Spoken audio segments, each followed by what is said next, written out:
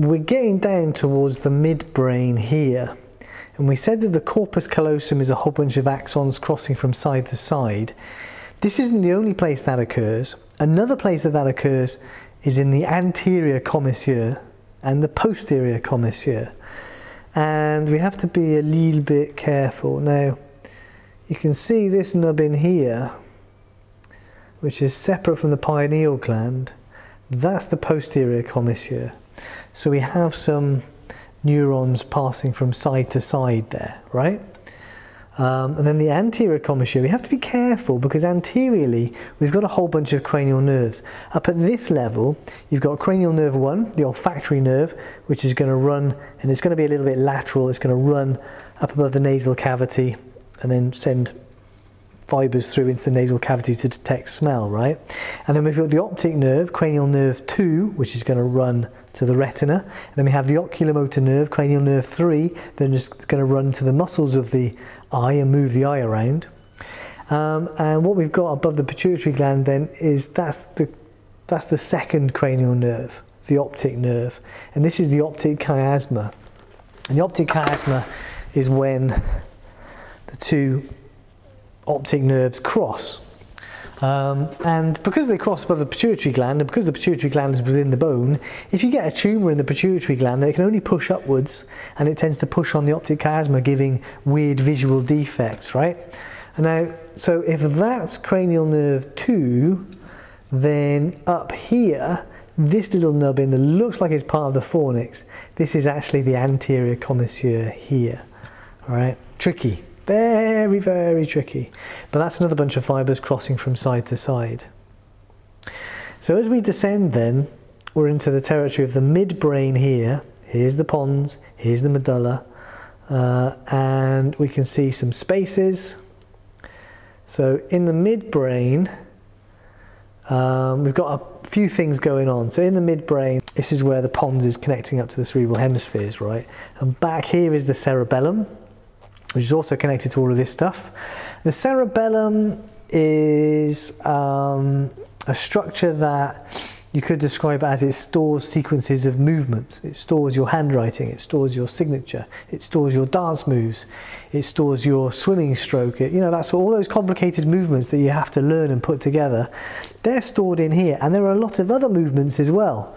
And there's some really cool stuff going on, right? In the midbrain, which I don't think we can really see here, but we'd have, on one side, we'd have two little nubbins, two little nodules back here, and there would be two on either side, and these would be the Corpora Quadri. Isn't that a beautiful name? Corpora, bodies, Quadri, quad, 4, gemina, twins. So the 4 twinned bodies. These are also known as the superior colliculi. A colliculus is just a little hillock. So the superior colliculi and the inferior colliculi. So the superior colliculi and the inferior colliculi, they are the Corpora Quadri. Okay, I'm talking about the same things, just got different names. And the superior colliculi, they're linked to the visual system and to movements. And you know how, like, you can move your head and your body, and yet your eyes still keep looking at the thing that you're looking at? Yeah, it's cool that, isn't it? How that works. Well, that's these guys up here, the superior colliculi. They're linking all these different bits together so that you can keep looking at something as you're moving around. Also, when you look at somebody's face, right? When you look at a face, you don't just look at a face and take the face in. There are a series of saccadic eye movements that occur. So you look at the eyes and the mouth and the eyes and the mouth and the eyes and the mouth and the nose and the eyes and the nose and the mouth, and you build up a picture of the face. You don't notice you're doing this. You might do now that I've described it. But those saccadic eye movements, so we move that little centre in our eyes which has got really good vision, right? Because everything around it's a bit blurry, isn't it? We move that around to build up our picture of whatever we're looking at. Faces are kind of special, but we do it with other things as well. Like when you're reading a book, your eyes flick around. All those movements linking your eyes to the vestibular system, to the cerebellum, all that stuff is happening here in the midbrain, superior colliculi. The inferior colliculi are similar. The inferior colliculi link auditory stuff. And again, they're linked, they're also linked with that linking the vestibular system to the movements of the eyes. But they're also involved in the startle reflex. You know how if you hear a really loud bang, then you kind of hunker down? That's the inferior colliculi. That reflex of you going, whoa, what was that? When you hear a really loud noise. Or also, you might hear a loud noise, and before your consciousness really realizes that you've heard that loud noise, your head and eyes have turned towards where the loud noise came from, right? So the loud noises, your brain has worked out where it came from, and then it's started to turn your head and neck and shoulders towards the source because it might be a threat. Midbrain, inferior colliculi, linking up these movement centers and information. Brilliant, isn't it? So much cool stuff going on here, linking up all these centers, all these things that happen to us we don't really think about, but they're beautiful. So that's the midbrain here. And passing through the midbrain, we see this gap. And that gap is the cerebral aqueduct. So this is the route that cerebrospinal fluid takes through the cerebral aqueduct to get to this space down here, which is the fourth ventricle. This is the pons, and then the last bit down here is the medulla. We can also see the sphenoid sinus, the frontal sinus, the ethmoid bone, the straight dural venous sinus here.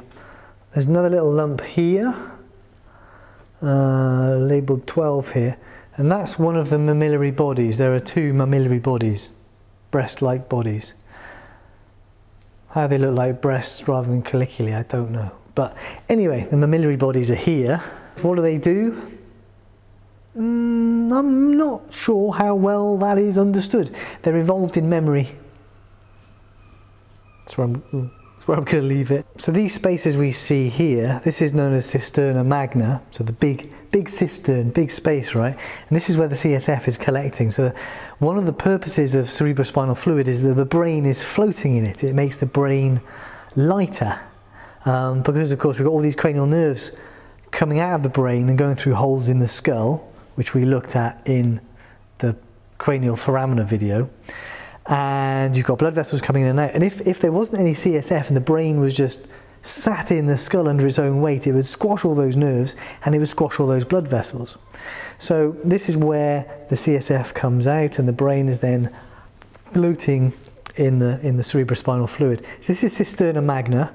It's got a more sensible modern name of cerebellomedullary cistern, right? Medulla, cerebellum, so cerebellomedullary cistern. We've also got up here the interpeduncular cistern because there are peduncles connecting the midbrain to the rest of the brain. In the gaps between those peduncles, those stalks, is a space filled with CSF. So that's the interpeduncular cistern. And then there's a smaller space here, which is the pontine cistern. Of course, those aren't labelled on this model, so if you were just using the labels in the books, you wouldn't be aware of these things, and I might stick a pin in them in the exam. And so you can see a lot. Okay.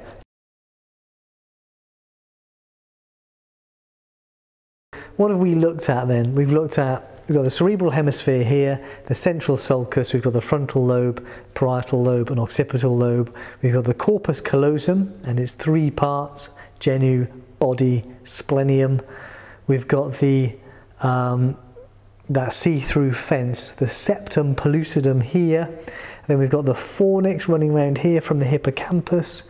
We've got the anterior commissure and the posterior commissure. So these are fibers running from side to side like the corpus callosum. We've got the thalamus. We've got the third ventricle. We've got the pineal gland, the optic chiasma, the pituitary gland, the mammillary bodies, the midbrain, the corpora quadrigemina, those colliculi. We've got the cerebral aqueduct and the fourth ventricle, the cerebellum, the pons, the medulla, and those cisterns that I just talked about. The sphenoid sinus, the frontal sinus, ethmoid bone, and that's just the brain bits. There's more going on here and there's more going on over here, right?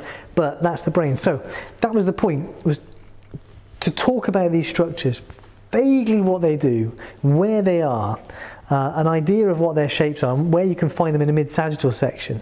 So hang on to that, And when we come back to this in the future, we'll look at this in a different plane of section. We'll add more onto this, and we'll build up this three-dimensional understanding of the parts of the brain that the neuroscientists keep going on about. And they'll tell you more about what they'll do, but I can help you visualize where they are and how they're interconnected and that sort of thing. Okay?